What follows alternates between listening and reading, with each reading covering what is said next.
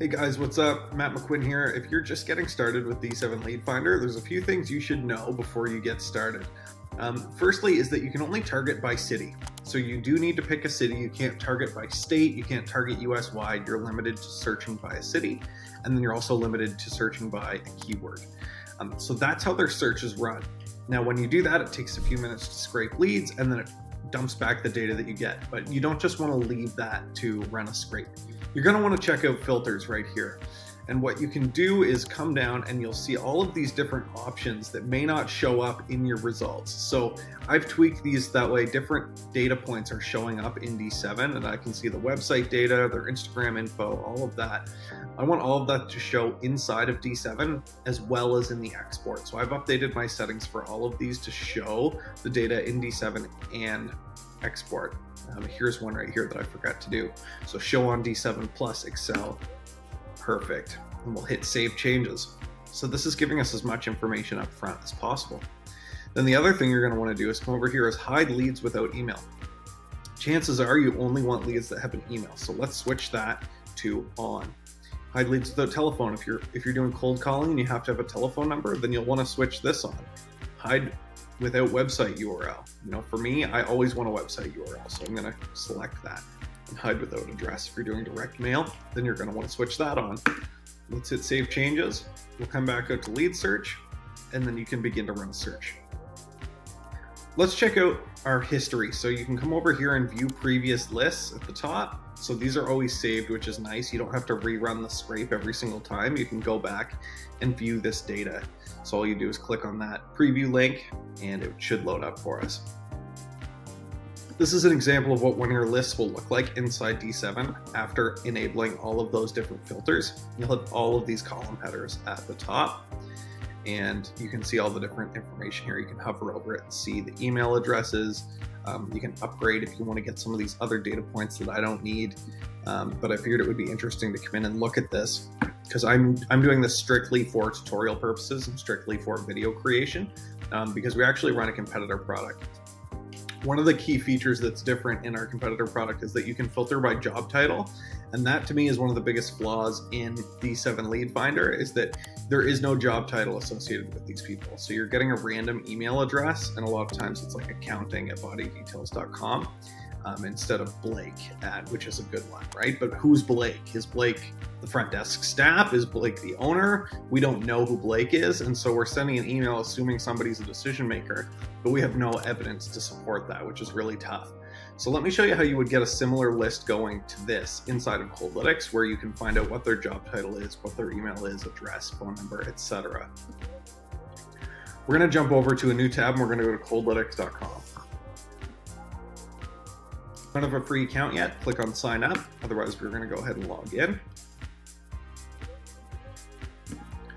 We'll come down here to our recent task that we were doing a comparison with. And you can start a new task by clicking on the plus new button. In this case, I'm going to show you one that I've been working on.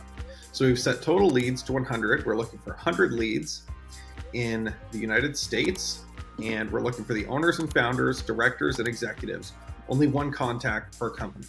And we'll always prioritize the owners and founders if we can find them first. Then we'll come down to Google Maps URL. So you can see that we've pasted in a link here. And this is a simple search for, I'll show you an example.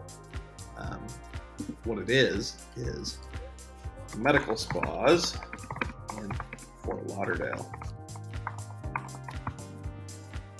Perfect, right here. So we'll run that search, and what you see is a whole bunch of potential companies on the left-hand side that would be a good fit if you're looking for med spa businesses in Florida. And so we'll copy this link.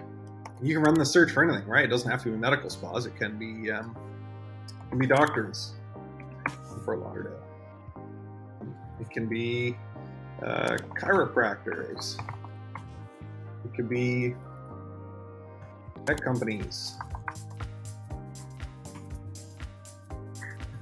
You can see all these here, right? So it's very, very interesting.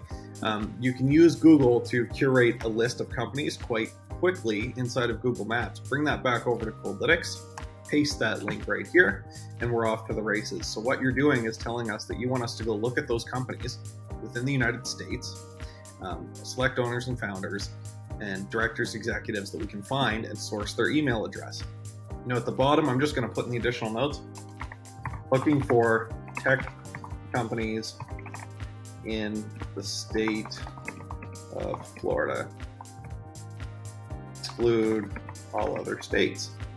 And so our human research team is going to go out and they're expert in finding email addresses. So while we scrape down the company information, we have real people that are experts in finding emails and phone numbers. And so that happens on the next step where we come into data points right here.